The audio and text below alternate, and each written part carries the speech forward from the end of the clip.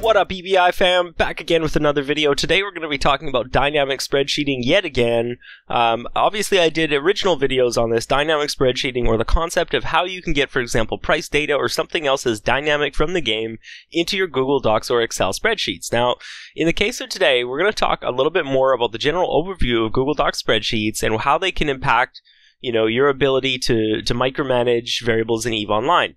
There is a limit to how much you can do with spreadsheets, and I think that eventually, if there's enough interest, we will go over a more in-depth review of perhaps like a programmatic approach to deal with the API data contained therein, and therefore, your ability to kind of deal with dynamic data. I think that there's a limit to how much you can do with spreadsheets, and at a certain point, what you would want to do is transition to a traditional, for example, website database or something like that, as well as a traditional programming language to make sure that you're able to interact with the API in a way that's kind of sustainable over time and that isn't going to cause damage to your spreadsheets or to the Google, API or something like that. So for the limitation on spreadsheets, we are going to be limited, for example, by this function called ImportXML. And I know a lot of you watched my previous videos and found that ImportXML is a command that can go wrong.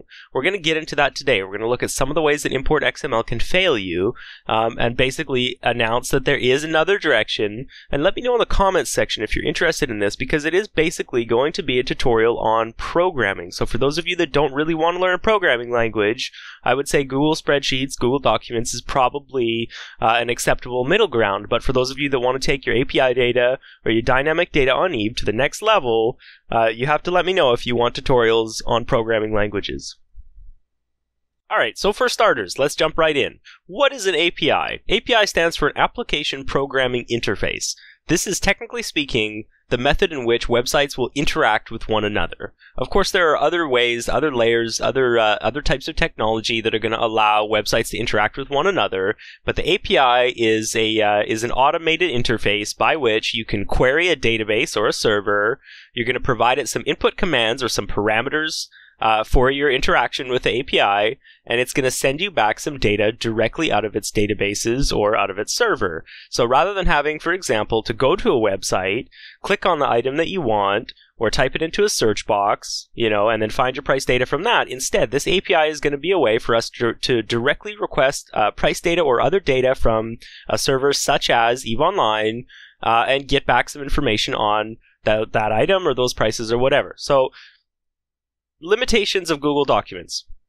The ImportXML command, we can't have 50 or 100 or 200 of these ImportXML commands. That's the first thing.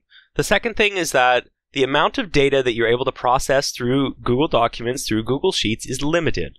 When your sheets start to get to a certain size, when they reach critical mass, when there are enough functions that are running on the spreadsheet itself that it starts to slow down your browser, I think that basically becomes the limitation of Google Docs and Google Spreadsheets.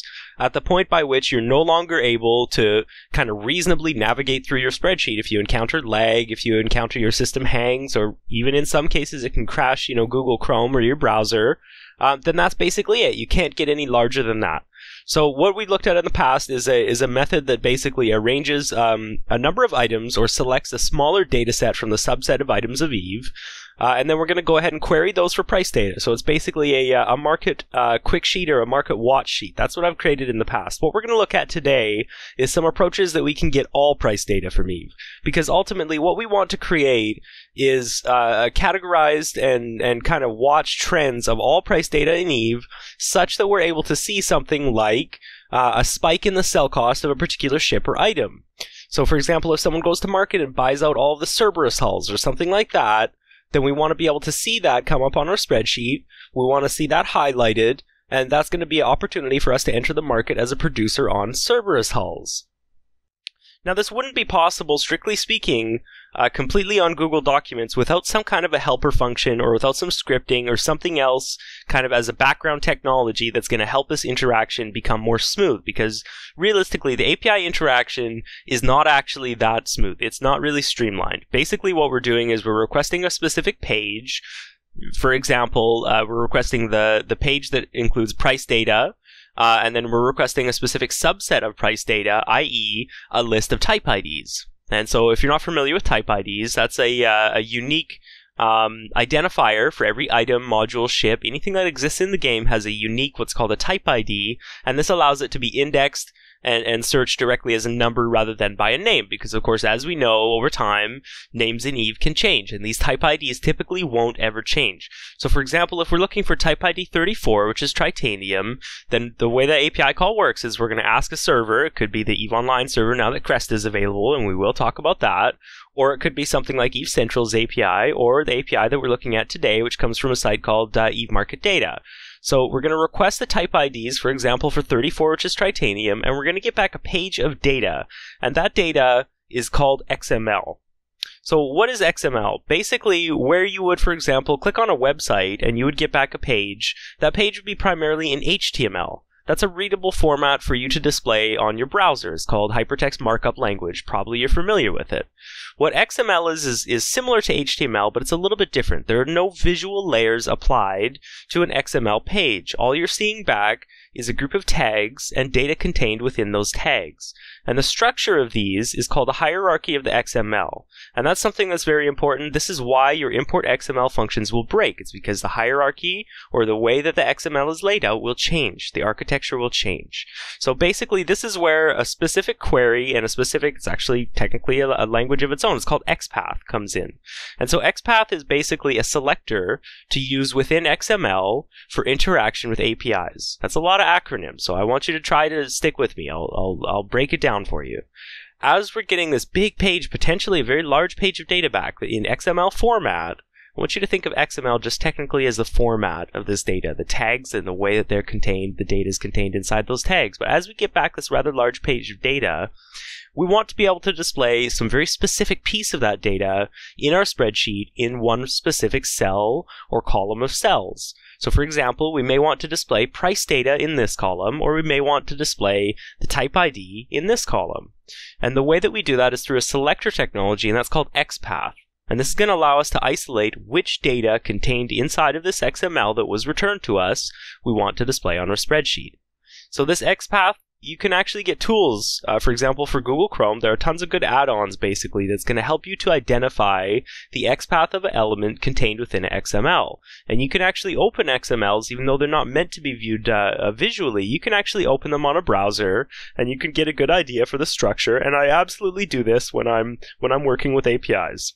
So once you've identified the structure, we're going to go ahead and either plug it into an XPath helper, or you're going to do what's called transversing the tree, or basically manually looking at the structure and the organization of these tags in order to identify what type of data it is that we want. So basically we're going to use forward slashes, and we're going to walk down the tree of categories until we get to the category that contains our data. And when we're on that category, then we're going to be able to use the /@ command to identify which subset of data within that category we need. So as you can see here in my ImportXML command, I get all the way to the end of the query, which gets me nested through that structure into the actual price data, and then we're just going to use /@ price, and that's going to give us the price. And if we want some other piece of information from that same row, then we would simply use, for example, /@ type ID or something like that to get that column instead. Now, the reason that we're looking at Eve Market Data today rather than some of the other API services that do exist for price data in Eve Online, such as Eve Central, is because one of the stumbling blocks that we can have is in the number of interactions with different servers that we need to have to get this price data, or in other words, the number of individual pages of API we need to pull. And so in the past, looking at our dynamic spreadsheeting videos from the past, we were limited by the amount of type IDs that we could add into a single API call, and therefore we were limited by the number of ImportXML commands that we could have on the page. Things got redundant very quickly, and this is going to tend to scale less than linear in Google Spreadsheets. This will eventually result in your spreadsheet slowing down over time, bogging down, becoming weighed down by the virtue of the true number of functions and commands that need to be run on every page load. Because remember, in Google Spreadsheets, this is where Google Docs and Excel differ, is that Excel is a program that's run locally on your machine as a native program, and so its ability to access kind of number crunching of your actual computer is quite high. You can harvest the resources of your entire CPU, but with Google Docs, we're limited to working within the sandbox of your browser, right? Google Docs has to run all of these scripts inside of the browser, and I think that is something that does impact sort of the speed and the ability to process a more difficult function. So if we can only do 50 type IDs per API call, then that means if we want to look at even, say, 200 or 250 items, we're going to need a lot of API calls, right? That's going to be a lot of number crunching that needs to happen, a lot of these individual functions, and of course, a lot of connections. And I want you to think about reaching out and getting that page of API data from whatever server it is you're talking to as being a connection. And so that's basically another point that it could, start to slow down, is when that server goes, whoa, hold on here. I've been flooded, I've been inundated by requests from this particular user whose name is Eve Business Insider. This guy's looking for 250,000 pages of API data. Let's think about this for a minute. And they can actually block you. They could actually do what's called blacklisting your IP. CCP can do this as well. That's why a lot of API connections require additional information, such as a player's name or something like that, so that they can contact you if something goes wrong. Or at the very least, so that, they have some understanding that, maybe you're just testing, but that you are in fact a registered developer, and so they don't just cut you off immediately. But they can cut you off if you make too many API calls, and that's something I want you to keep in mind as well. So the type of API server that we're going to look at today from Eve Market Data allows us to make any amount of type ID calls inside of one API call. And this is very powerful. This is going to allow us to query a very large subset of data rather than a very small one. And as a result, it's going to play much nicer with Google Documents. So one of the claims of Eve Market Data is that you're able to actually query up to 25,000 type IDs with one API query. And I think that that's a kind of cool, neat feature. They're trying to open up nearly the entire item set to people that want to query it. But I think in my experience, it doesn't actually work that well. Again, it can produce lag, and simply put, I don't really care about 25,000 items. There's a lot of that that's irrelevant to me, as a producer, or perhaps if I'm making the spreadsheet because I'm a market trader, even that. There's a particular subset of items that I want to look at, right? Like you won't be able to trade, for example, carrier hulls in JITA, so that information's not interesting to you, right? There's a whole array of things that we could probably cut out. So what we're going to look at today, and I'm going to provide you a link in the description for the spreadsheet so that you can kind of base your sheet off this.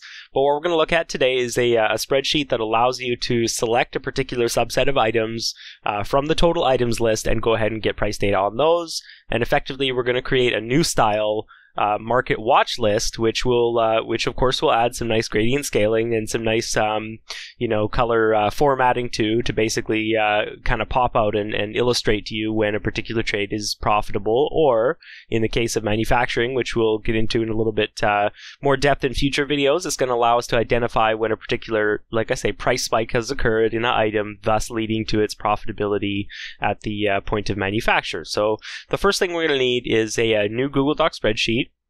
We're going to make a couple additional sheets, and one of those is going to contain an imported what's called CSV, or comma separated values, for type IDs. We need a way to index type IDs. So you'll see what I mean in a minute, but basically we need to go ahead and import a text file or a CSV file. I'm going to give you a link in the description for where to get that as well. It comes from Fuzzy Steve, a developer for EVE Online that I have talked about in previous videos. Stand-up dude, love his work, and typeid.csv is something that you will need to get and kind of update in your spreadsheets every so often. If there's a new update that gets pushed, typically Steve will wait a week or something like that, and then he'll have a new typeid.csv up for us, which is great. Those of us that love spreadsheeting know typeid.csv is one of those really important features. But we're going to go ahead and import that. We're also going to make a config page, and that's going to have some of the base URLs for our lookups stored in it. And of course, there's some details in that we can modify, and we will get into that in later videos, but I've provided you with a scaffold that should work just fine. Next, we're going to need a sheet for our lookups, which is basically that the subset of data that we want to look at. As I have mentioned, we're going to actually specify a list of items that we want to look at. And then finally, we'll need a page for the results. So basically, it took me a long time to figure this out, boy, I tell you. But basically, we're going to need two separate spreadsheets, one for the list of items and one for the results from those items. Because something that happens is, say you were to provide 100 items that ranges from titanium to, I don't know, a battleship or something like that. As you provide that list of items, the API's result may not return that list of type IDs in the same order. So for a long time, I was basically having incorrect price data in my spreadsheets because, of course, I wasn't getting the exact same row breakdown. I might ask for, titanium first and Armageddon next, and I would get the inverse. I would get the Armageddon price looking like it's the price of titanium. So We don't want that. We want a fresh sheet for our results. And then I think technically the best way to do this is to set up even an additional sheet yet to basically parse those results or filter them. And we're going to flip what's called rotate the table basically and provide us the data that we want to see, of course, which is sorted by the total difference between the buy and sell costs. So of course we are going to query both buy and sell costs here, and we're going to compare those and try and determine what exactly it is that we want to produce or trade or sell or whatever the case may be. So that's going to be it for today, guys. I know it was perhaps a little bit shorter than you used to, but this is just something that was requested. Obviously, in the comment section, if you guys want a particular video, I'm happy to go over it. I do realize that a lot of people are having problems kind of with the original market trade sheet that I showed you back in the day, which it's understandable. Import XML, like I say, can go wrong, mainly when that structure does change. So if you're having problems with that, if you want to use the old method, it's fine. You still can. Just make sure you take a look at that XML output and make sure that your structure works. So as usual, guys, make sure you like, comment, and subscribe. If you're interested in EVE Online, I don't know why this video would make you interested in EVE Online, but if you are, check out, there's a link in the description for a trial account, or pardon me, an alpha account that's going to allow you to unlock 250,000 SP for free. That's it for now, guys. I'm out. Stay tuned for more videos. Peace!